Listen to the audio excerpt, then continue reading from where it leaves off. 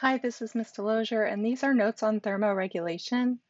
I know we've already talked a little bit about thermoregulation and how that happens using negative feedback loops when we covered homeostasis, but I want to address specifically how the skin is involved in regulation of body temperature.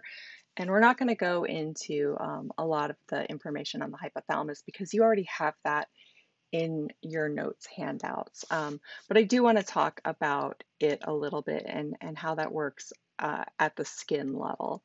So the skin is really important in the regulation of body temperature. The slightest shifts in temperature can disrupt homeostasis and change metabolic reactions in the body. And that set point is monitored by your hypothalamus, which we talked about in Unit 1. Um, so deep body temperature, so like kind of in the core of your body, stays as close to 37 degrees Celsius or 98.6 Fahrenheit as possible. But your skin at the edges at your periphery, you could be warmer or you could be cooler. And that's because skin plays a role in that homeostatic mechanism to regulate body temperature. So that's what we're going to talk about in these notes.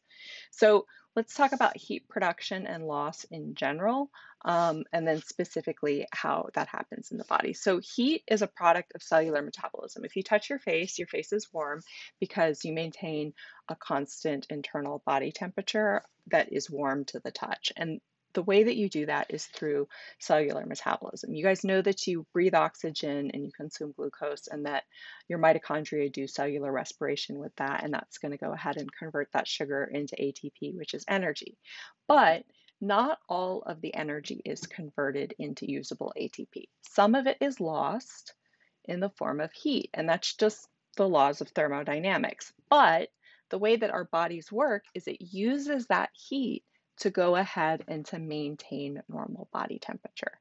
Okay, and so the most active body cells, the ones where the most cellular respiration is happening, are where most heat is produced. So that's going to be in your muscle cells, your skeletal muscle, your cardiac muscle, and then the cells of the liver. So those are going to contribute the most to maintaining your core body temperature. Now, when your body is too warm, you're going to respond with vasodilation, and I'm going to show you a picture of that. But vaso means vein, and dilation means basically to enlarge. So vasodilation means your veins are basically going to open up and get bigger, and so that's going to happen in your dermal and your skin blood vessels. And then vasoconstriction, which is the opposite. So when they constrict and they get smaller, of your deeper blood vessels. And so what that does is it allows you, when you're warm, to dilate the blood vessels at your skin. And that's going to go ahead and allow more blood flow to pass closer to your skin. When you're cold and you need to bring that heat into your core, those blood vessels constrict, right?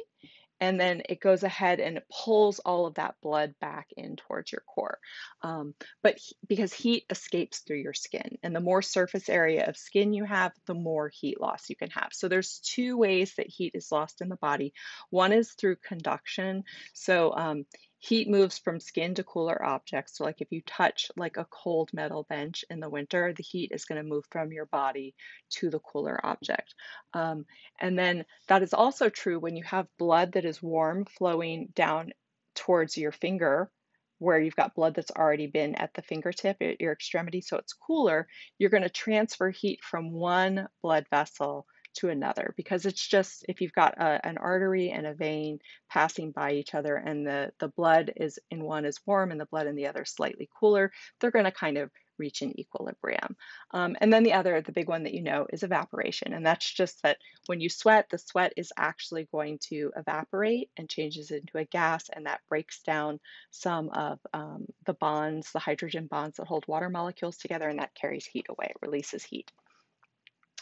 So let's talk about exactly what's happening in the body. So when your body temperature falls, when you get cold, your thermoreceptors signal the hypothalamus, and that leads to constriction of your dermal blood vessels, and then your sweat glands become inactive, and that your muscles start to contract involuntarily, and you start shivering. And what that does is it uses up the energy stores of your muscle cells quickly, and so they have to go ahead and they have to do more cellular respiration, convert more glucose into ATP, so they have more energy stored as ATP. So that's actually going to produce heat as a byproduct, and so that's how your body increases your body temperature when you're cold. When you're too hot, like in Texas in August or September, your thermoreceptors are going to send a signal to your hypothalamus and your blood vessels are going to dilate. And that's going to go ahead and activate your sweat glands. So this is kind of just showing what I was talking about with the current. So you can see as the cool as the blood goes ahead and passes by, you can have heat actually transfer as it circulates. So you're going to have the heat is going to go ahead and escape at the epidermis, but you also get that con, that the conduction between the blood also as it circulates. So, problems in temperature regulation. No. So, if you did the gizmo, you know these already. So, if you have hypothermia, that's just abnormally low body temperature, and it can result from prolonged exposure to cold or actually illness. And so, you get shivering which is an involuntary contraction of your skeletal muscle, and that is caused by the hypothalamus. The hypothalamus does trigger that. Now, if you don't treat that hypothermia, immediately, pretty much. It's going to progress to confusion and then fatigue and then loss of reflexes and loss of consciousness eventually, and then potentially death. So, without treatment of hypothermia, the organs will start to shut down. Hyperthermia is the opposite of that. Hyper is above, and in the gizmo, it described this as heat stroke. So, you're going to get an abnormally high body temperature, and that can occur on a hot, humid day. So, when it's really humid out, there's so much moisture in the air that evaporation slows down. So sweat can't evaporate correctly. And so when the air temperature is really high, that radiation is less effective and the body can gain heat from that hotter air also. So what happens when you have hyperthermia is your skin becomes dry and you start to feel weak and you get a little dizzy and nauseated. You'll start to develop a headache. Your pulse will get rapid and then a little thready, like it starts to become inconsistent, and that's very dangerous. Um, so that can also lead to very severe consequences and even death. Now, I don't want you to think that a fever is the same as hyperthermia, because a fever is that you have that set point in your body, right? Um, but a fever is your body's immune response. It says immune system, but that's not a real system. So it's your body's immune response is going ahead and elevating the set point of the hypothalamus to go ahead and raise your body temperature on purpose. And it's doing that to fight infection, because just like you have a body temperature that your body wants to be at, pathogens also have like a normal body temperature for them.